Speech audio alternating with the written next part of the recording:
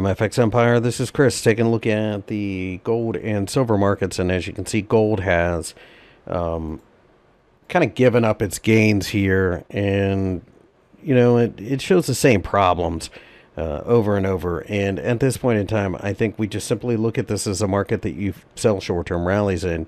You can't be serious about trying to own gold at this point. The way it's been behaving, it's been pretty bad, really.